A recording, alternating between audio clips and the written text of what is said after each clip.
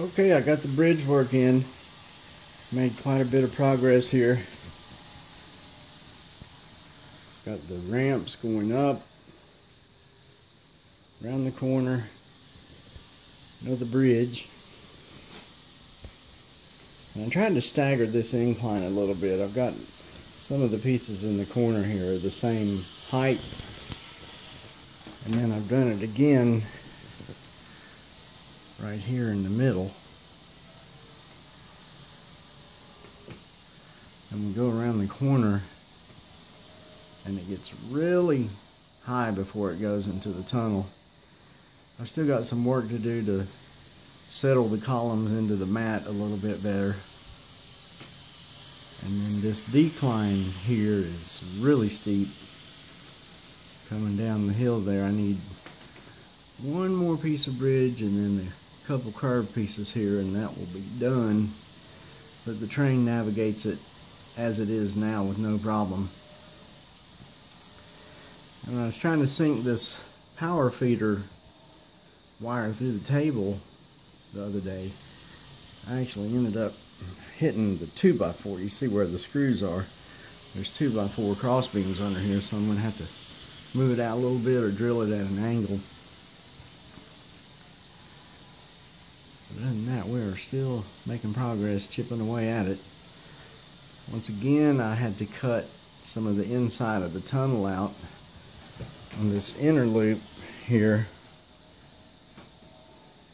It was hitting again. So I had to completely disassemble everything and ream the tunnel out a little bit more. I think I've got it good to go now. And I got the double slip switch installed here. And you can see the switch that was in its place is now connected to the upper passing track. And once I get the next double slip switch, put it right here, and this switch will go right here. I've already got the hole drilled for the wires. And then we will have connected and successfully gotten multiple passing lanes. And because the switch for the outer loop is behind the double slip switch, I could run a train on the inner loop, navigate this inner pass, and still have a train coming through on the outer loop, cut all the way through to the inside and then back, and the two trains will never come in contact with each other. So I'm real pleased with the way that turned out. I just need one double slip switch. And then of course the marshalling yard, we'll start right here, put a switch here, and now we've got all this room in here to make the switching track. And I continue to have problems with this locomotive right here, to the point to where I'm about to communicate with Markland and ask him what the deal is. I've had to replace the brushes in it twice. Once when it was brand new, I ran it the first day and it stopped on me. I replaced the brushes. It ran fine for about a month, and then I oiled it, lubricated it like you're supposed to do, and it wasn't an hour after that it locked up again. So I put new brushes in it again, and that fixed it, and I've run it for an hour or two since then, and then it just up and quit on me again. So I'm not real pleased with the way new Markland locomotives are working. As you may recall, I have also a big steam locomotive, the 88294, the 16-wheel drive locomotive that I purchased brand new from Reynolds Imports. Has been with Markland since November 29th. And they say they are sending me a replacement, but we're going on 3 months now and I still have not seen the replacement. Both of these locomotives that I'm having trouble with have Markland's new 5-pole motor in them both. So if anybody else is having issues with their Markland locomotives, please comment and let me know. And as usual, Old Faithful, the Santa Fe F7s run like a champ. Both of these locomotives are approximately 40 years old, and they run like they do the day I got them. So my next purchase is going to be F7, or I really would like to try out an American Z Lines SD70. I really like that 12-wheel design, and I've heard good things about them. They're really supposed to be able to pull quite a bit of freight. Unfortunately, I don't think the bigger ones will navigate the tight inner radius turns of the 8510 track. But I've got this massive outer loop I can run them in. See if I can get it to pull 15 or 20 cars.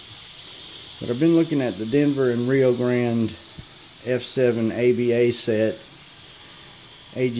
AJC Kids out of Texas has several of them in stock, as well as the Santa Fe and Pennsylvania F7 ABA set. So if you're interested, hit them up. They've got a pretty good deal going. And most of what you see I've ordered here came from AJC Kids, and their customer service has been fantastic. I've even had to return a few items. You know, the set that the Pennsylvania locomotive came with a lot of curved track. It had a full 2.5 loops of curved track with it, and I already had all the curved track I needed. So I sent it back, and AJC Kids did a return on it for me, even though I didn't purchase it from them, because I had already bought so much curved and straight track from them. They just worked the credit that way. So they're a great Markland dealer, and their customer service is fantastic. I strongly recommend them. We're continuing to work on it. As you can see, I got the mountain is painted green. Still got some work to do there. Got to get some Woodland Scenics textures. I've ordered some more trees. We're going to get the tunnel covers, start smoothing everything out, get all these extra bridge pieces and stuff out of here, and then we can start working on the landscaping. It looks like I am going to have to custom build a bridge for this right here, because part of it's straight and part of it's on the curve. So that ought to be an interesting project. I'll keep you guys posted on that. Another thing that I had to do the other day is I replaced the brushes on the Santa Fe F7 too. And I found a much better way to do it than what I had previously done in the past, where I actually took the motor completely out of the locomotive, and it made getting the brushes to a whole lot easier.